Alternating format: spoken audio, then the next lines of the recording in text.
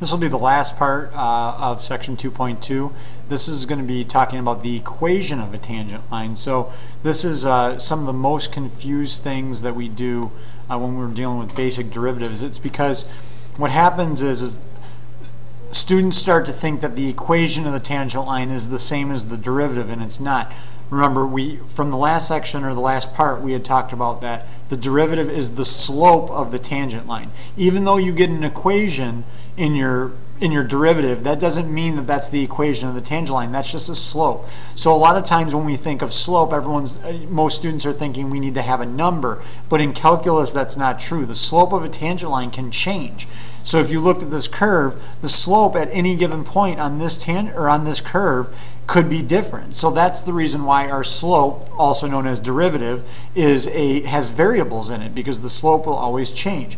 So all we're going to be doing is adding one element to this now, is how do we figure out what the equation of our tangent line is. So before we talked about how to find the slope at this given value, say x equals -2, but what we haven't talked about is what's the actual equation of this tangent line. So really what it's getting into is we're talking about things that you've already learned before, which is using slope-intercept form and point slope. So one thing that we want to talk about is there are two different forms we can use. We can use either slope-intercept form, y equals mx plus b, or we can use point slope form, y minus y1 equals m times x minus x1.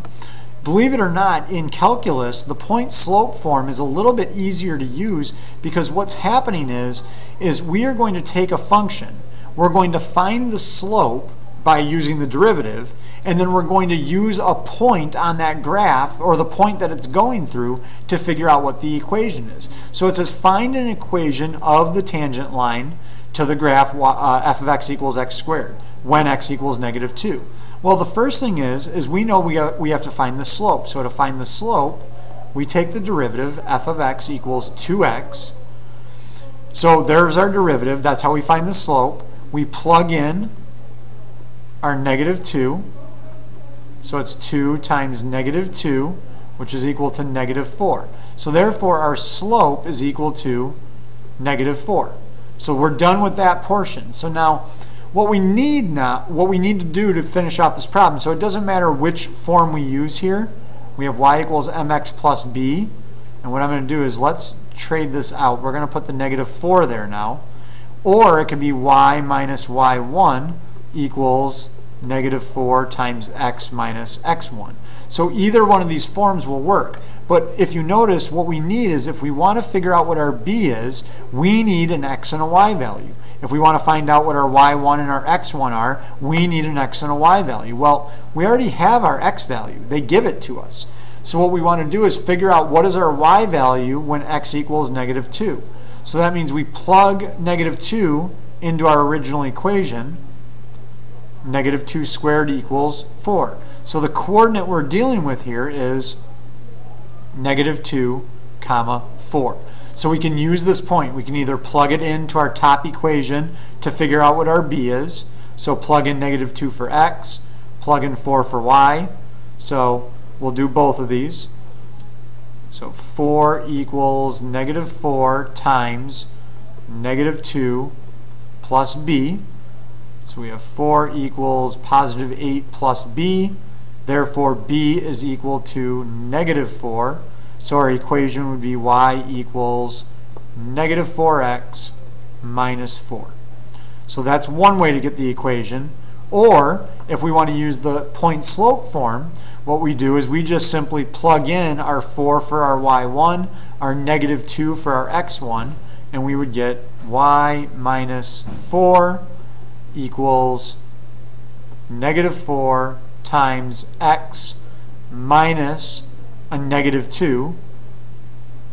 So our final answer here would be y minus 4 equals -4 times x plus 2. And you can leave it like this. If you're going to do it in point slope, you can leave it in point slope. You don't need to simplify and bring everything back over to the right-hand side. This is sufficient. This is sufficient. If we did bring everything over to the right, you would notice these two equations end up being exactly the same. You can do it either way.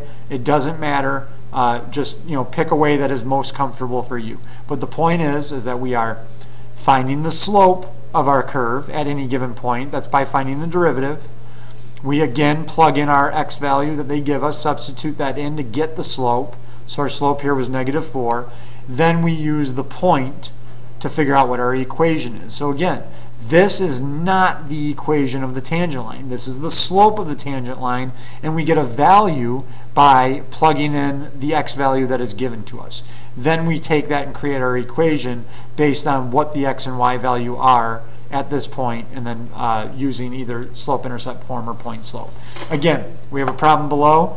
Try and do this one on your own. Find the equation of the tangent line to this graph on your own. Hit pause, and when you're ready, hit play and see if you get the right answer.